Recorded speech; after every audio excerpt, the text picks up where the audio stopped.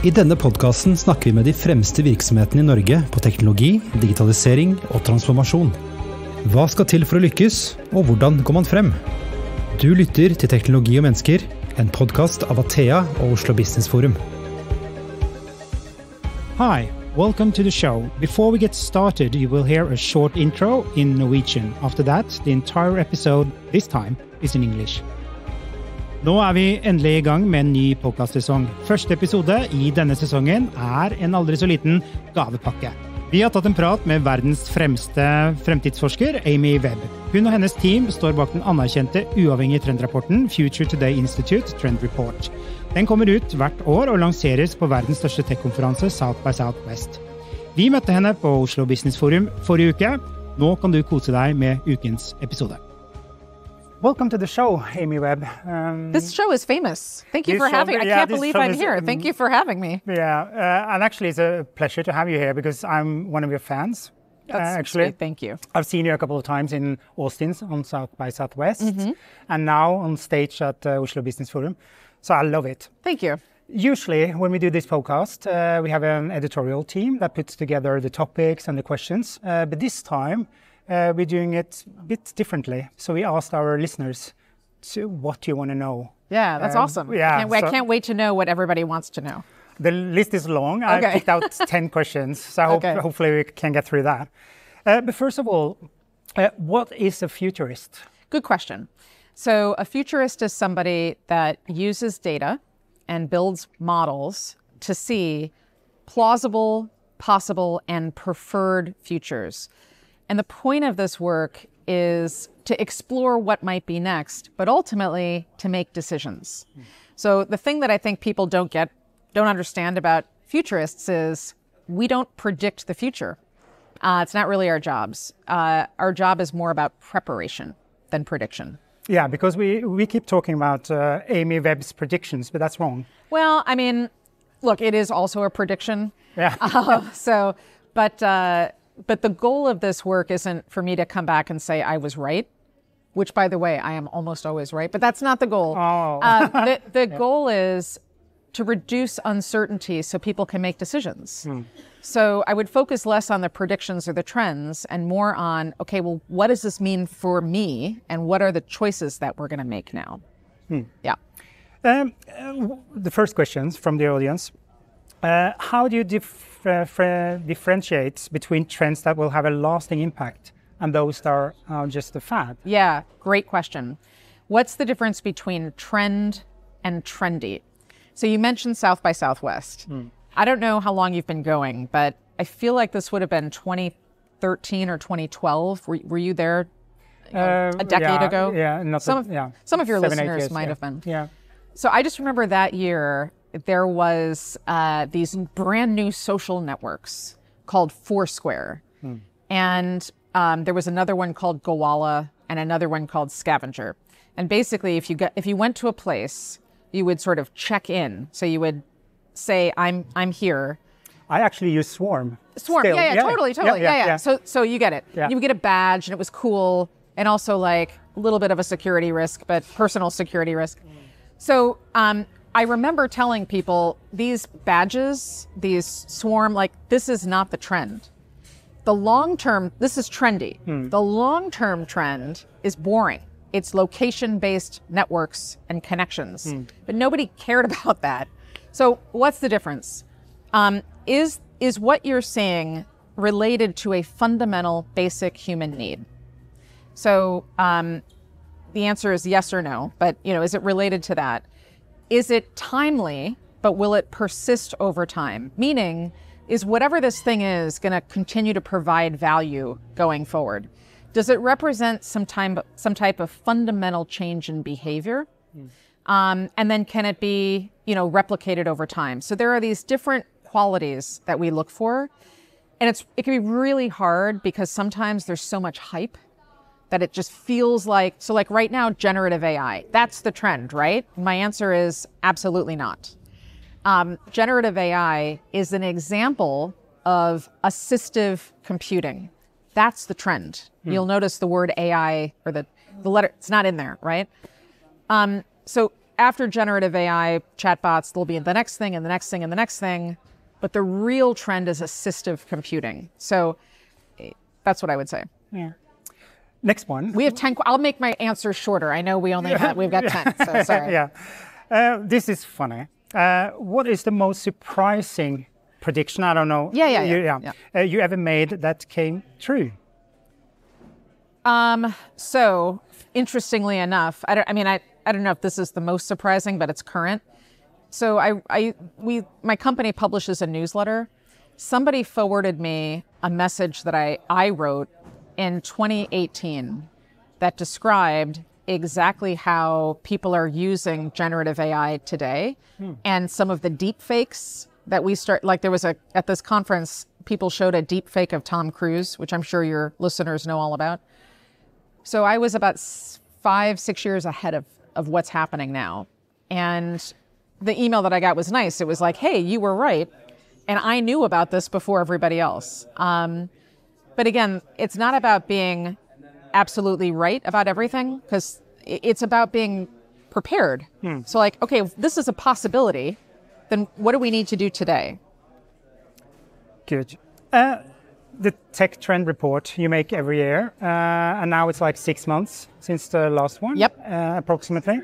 It's solid. It's massive. It's too much. Let's be honest. We're producing too much content. I know it's kind of hard to read, but yeah. So I can't say I read it all, but I flicked through it. Yeah, it's a lot. So, but this question is quite good. When you look back, is there anything you regret putting into the report? Yes. Or predictions that haven't come true or something? So we always get the things right. So the trends have always been right. The timing is what's hard. Yeah. So how do you figure out what's the momentum, what's the trajectory? So we have a model that has, we can calculate it. Sometimes we get the calculation wrong. And years ago, we thought that, this is super techie, but NFC, near field communication, we thought was going to be like in the next phones that everybody was making. We also thought 12 years ago that QR codes were going to be everywhere. And we got the timing totally wrong on both. And it really took COVID for QR codes to be ubiquitous, right? Yeah. So that's a good example of why this can be really challenging to do, because getting the timing right is more science than art. I love QR codes. I love QR codes too. Can I tell you I'll make it super short. So my husband is somewhere with me. He's over there. Yeah. And for Valentine's Day in we were still living downtown. I bet you it was 2007. I was telling him QR codes are going to be everywhere next. And he was like, no, they're not. So for Valentine's Day, I said, let's take a walk. And we went outside and I was like, oh my God, on a light pole, look, there's a QR code. Then he was like, weird. And I said, why don't you scan it? And then he was like, what did you do? I made a scavenger hunt with QR codes all around the city. I had posted them everywhere. Oh, cool. And each QR code was a little clue to get to the next place. Wow. So we spent 8 hours walking as he was figuring out where to go. And then at the end, I was feeling very good about myself. And at the end, I realized I actually forgot to get him a present. Okay, so you were disappointed, I guess. So that was the end. The end was we wound up back at our house and he was like, what's the gift? And I was like, it was spending time together for the day. Yeah, and health benefits. Yes, absolutely. Yeah. This one is a bit tricky, but in the Nordics, the hype around blockchain has long since died down in a way. People don't talk about it that much, but the blockchain technology has developed significantly and been adopted to several new industries now. Yeah. What's your take on blockchain? Why don't we talk about it anymore, or do we? I mean, honestly, because we all have short attention spans. Look, I want to say, 5 years ago, everybody was talking about blockchain. Then 4 years ago, it was cryptocurrency. Then it was metaverse, right? And now it's AI. There's plenty happening in blockchain, and especially in the Nordics, where your industries have to, there's a lot of industries here, but I think of shipping and banking. There's a huge story that just came out this week in America, although I think it's a global story, some company that nobody can find was selling unregistered parts to airlines. So like parts for engines, right? And they had fake certificates. Now, I'm sure what happened was some manufacturer probably made these parts and they didn't pass an inspection, and some other company was like, we'll buy them. And then they faked the certificate and sold them for whatever, a little bit cheaper. Blockchain solves the problem of, hey, do we have fake parts in our airplanes? You can establish provenance. So I think in a place like the Nordics, where there's logistics and shipping and telecommunications, there's huge opportunity for blockchain. And it's going to be needed going forward. So I think there will be demand in the future. So don't give up on blockchain. No, we won't. Okay, good. Good to hear that. Yeah. In your presentations, as I said earlier, I've listened to you from like in the audience from stage a couple of times, but one, I don't think you said it today, but you often say the most important question for businesses, it's what if? Right. What do you mean by that? Sure. So there are lots of examples of smart executives asking, well, they hear about something new, and then they start asking, well, what if this happens? What if this? What if that? Asking the question, what if, is a way of rehearsing a different possible future. I would argue these are the two most important words in business, because what they do is they open the mind to looking for outside signals and trends and thinking about how tomorrow might be different than today.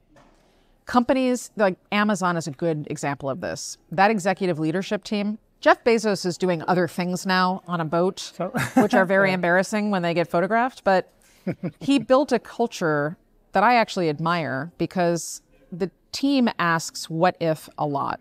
Okay, what if, what if, what if? And they don't get a lot of credit for this, but they are building out the future in a way that's going to be hard to challenge. But I see executives of very successful companies actually afraid to ask what if, because even asking that question challenges the status quo. You have to be willing to challenge your thinking in the present and to challenge the status quo in the present, even just thinking about it, because you have to be open to the idea that the future hasn't been written yet, right? So super important. They only gave me 38 minutes, so I couldn't talk about everything today. No, but it was inspiring though. This is kind of a follow-up question, yeah. I guess, because upskilling the employees and stuff. Yep. There's one question about how will AI affect the workplace? Yeah. And you talked about that earlier today as well. But yeah. There's so many confusing thoughts about this. What's your take on this? There sure are. So actually, I just wrote and published a new piece in Harvard Business Review about this. A lot of what I'm seeing are executives and management teams and management consulting firms saying, here, can we use AI to reduce part of our workforce? Labor is usually the most expensive part of running any business, so that the less labor you can have while improving or keeping the output, the economics are better. But AI can't replace the things that humans do. So I know it feels like that right now, and there are certainly some instances where AI makes more sense. However, going forward, we're going to need a bunch of... AI is actually going to result in us needing a lot more people in certain fields, not less. So the way to look at AI is, how do we improve our top line growth, not just our bottom line growth? So this seems like a contradiction, but companies actually need to be upskilling everybody, whether that's human resources or, just everyday workers, because I see AI as an assistive tool, not a replacement tool. But you have to build those competencies. You have to be able to understand what it can do, what can't it do, so that you're ready.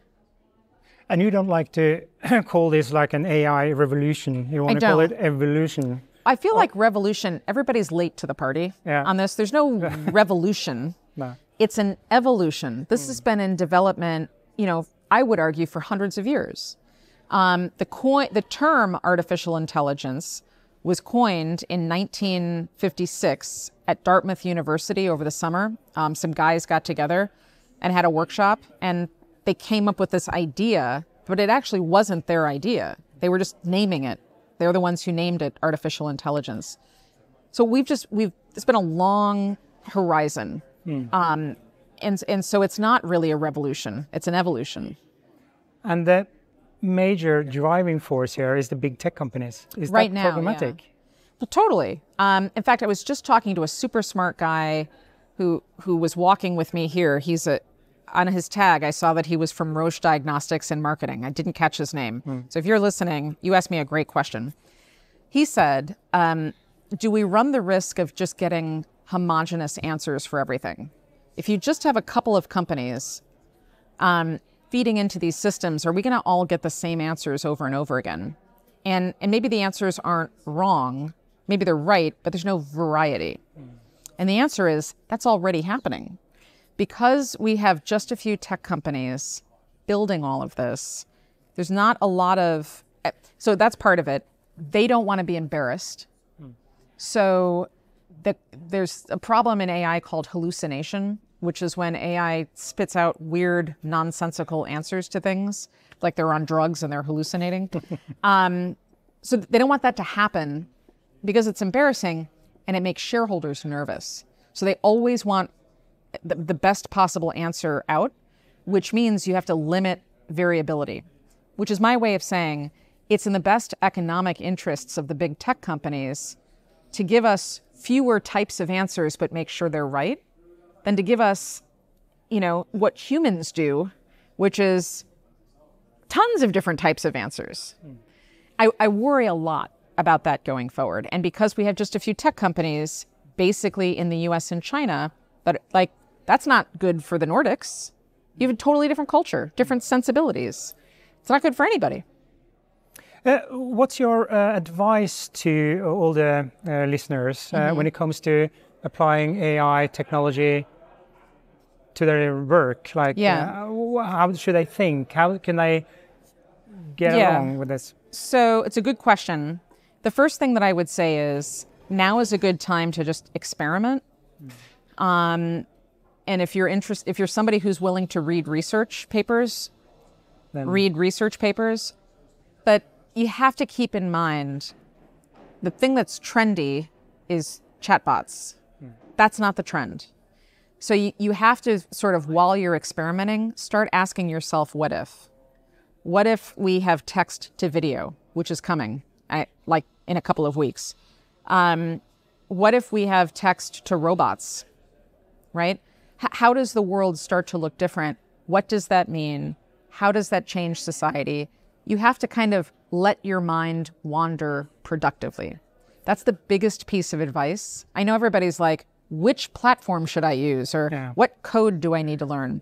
You got to do some critical thinking. Like that's the most important thing right now. I guess many people are like scared of being too slow, that they miss something, or is that? I would much rather that you're too slow and you miss something than you're too fast and you miss something, because that's what's happening right now.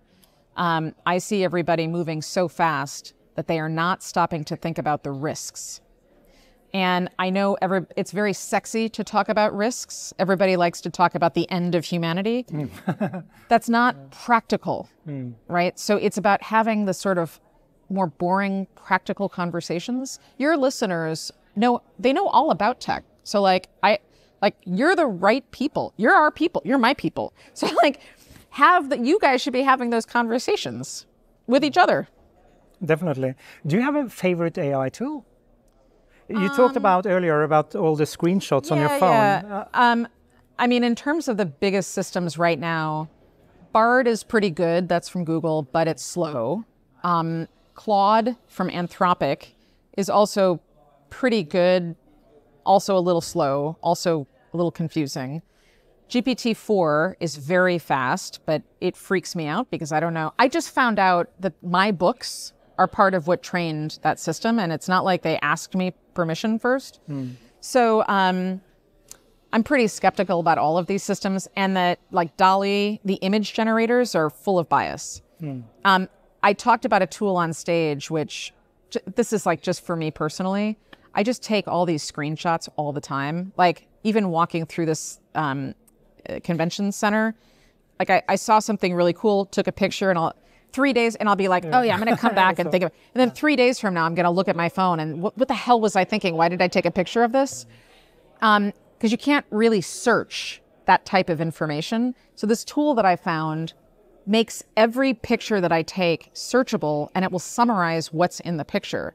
I mean, that's like for me, that's like a total game changer. So that's useful. Yeah, I'm going to check that out actually. Yeah. We have one last question. Okay. And this is about, in general, we're consuming more. It's goods are becoming cheaper and cheaper. But there is a problem, climate change and stuff. What's your approach on how can technology contribute to a circular economy, to get the emissions down and stuff like that? What are your thoughts about that? My thoughts are, thank God somebody's asking that question, because like nobody's asking that question in the US. Yeah. Look, the Nordics have always been so far ahead. I would move here, except I can't deal with your winter time. It gets dark too early. Yeah. I think that the values and the ideas and everything else here are great. Thinking about the implications on the environment are also great, because the computing power required to use ChatGPT for one small thing, it takes way more energy and costs like 7 times the amount to just run a Google search. So this is where maybe we start to apply AI for good. There's a weird intersection between AI and biology. And that area is called synthetic biology. So basically in computers, you have ones and zeros. In humans and other life forms, you have A, T, C, G. That's what makes up DNA. It's the difference between you, a human, and the mushroom that I had for dinner last night. So if we can edit things, that gives us optionality going forward. So a good example of this is cultured meat. Or even cultured fish. You eat a lot of fish in Norway. I also eat a lot of fish. The oceans are overfished. What if we had a small bit of tissue, like 2 grams of a tuna, and instead of catching tunas, we could grow tuna meat inside of something called a bioreactor? I know it sounds like I'm not eating freaky lab-grown whatever, but you can already do this with chicken. And Singapore, the island nation, it's not like they have space for farms. Singapore is using this because right now they have to import all of their meat. They're taking warehouses in their city and office buildings and putting bioreactors inside to grow chicken that is the same as chicken that used to have the same. But molecularly, it's the same. Yeah. So this is not a GMO situation. It's better because this chicken has no antibiotics, no extra hormones. It's just clean, good meat that's better for the animal. I mean, it's better for the environment. It's better for the chicken because now we don't have to kill a bunch of chickens. It also means that Singapore's whole economy could change. Maybe the future of Singapore is it's an agricultural center, and it's exporting now to every other country in Southeast Asia. There are huge opportunities on the horizon. These also, if we can tweak biology in this way, it's also risks. We could invent new viruses that are worse than coronavirus, right? COVID. So I would say, we got to ask what if, and we have to be willing to confront ourselves with challenging conversations so that we can get to the preferred future, which I think is possible. Thank you. Amy, is there any question that we should have asked?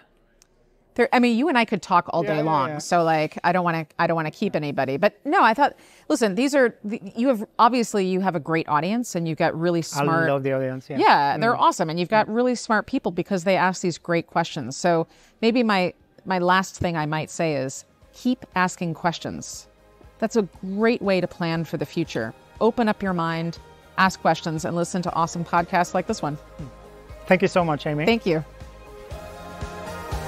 Du har nå lyttet til Teknologi og mennesker, laget av Atea og Oslo Business Forum. Liker du podcasten, setter vi stor pris på om du gir oss noen stjerner, og tips gjerne en venn om podcasten.